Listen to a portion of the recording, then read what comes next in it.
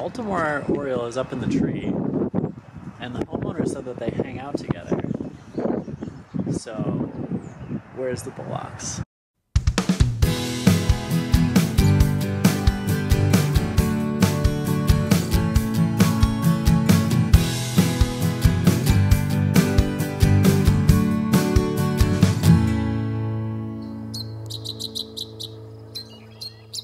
Hey everybody, looking for a Bullock's Oriole to private residence today. There's been a few around the past couple weeks, but they haven't really stayed very long.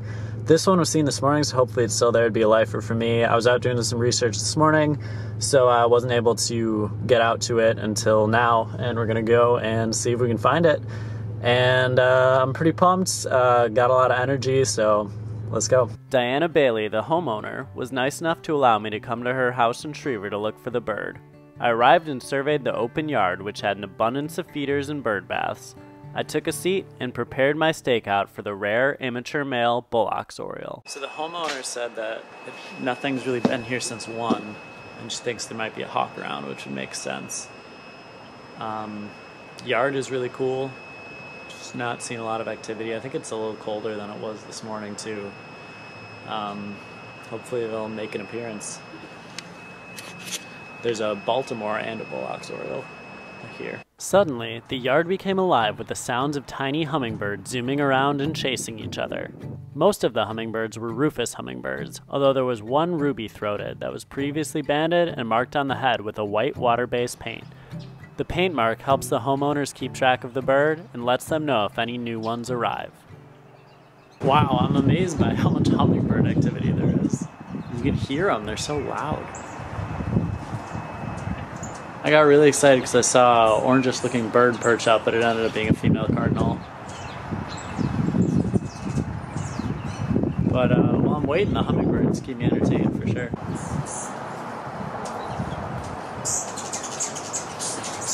While the hummingbirds battled, other species started showing up to the feeders.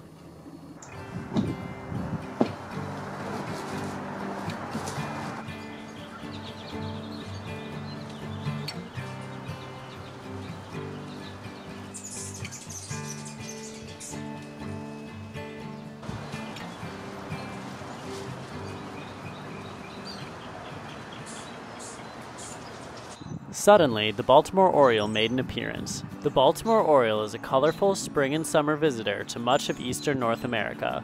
Adult males are orange with a black hood and back with white wing bars. Females are a duller yellow-orange with gray-black wings and white wing bars.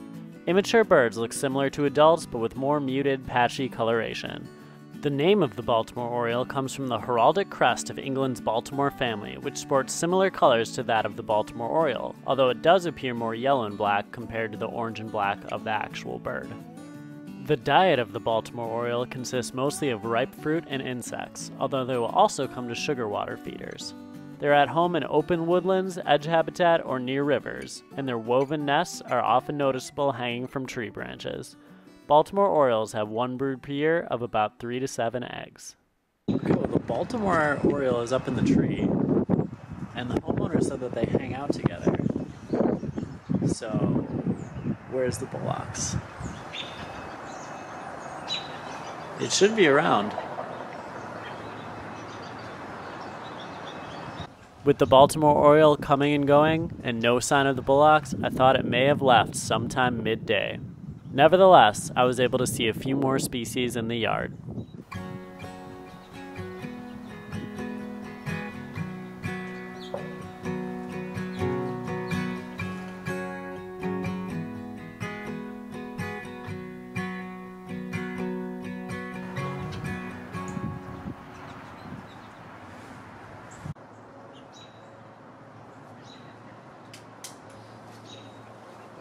After all the activity, the yard once again became calm. The yard is now super dead. Some goldfinches in the tree, that's about it. Besides just kind of the, calls you hear around.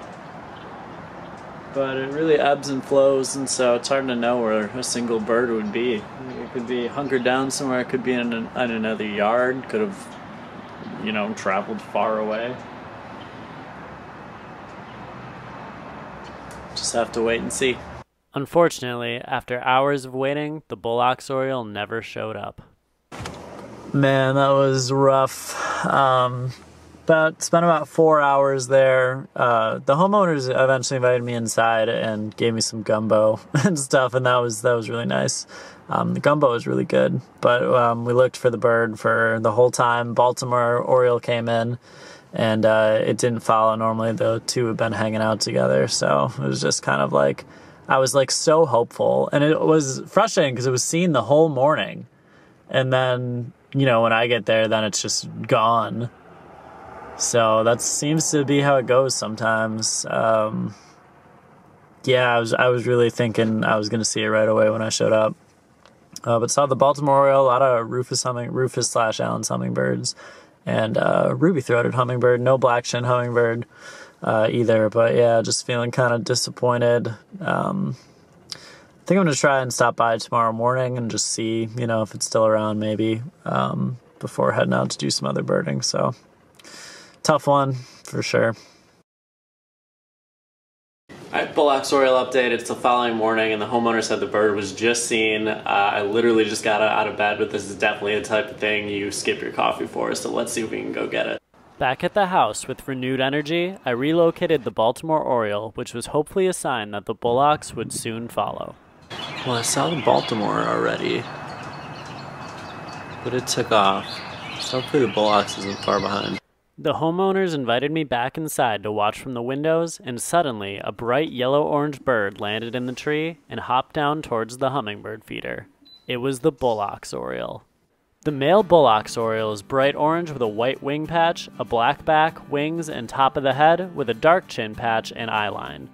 Females have a dull orange head and tail with gray wings and lower stomach and white wing bars.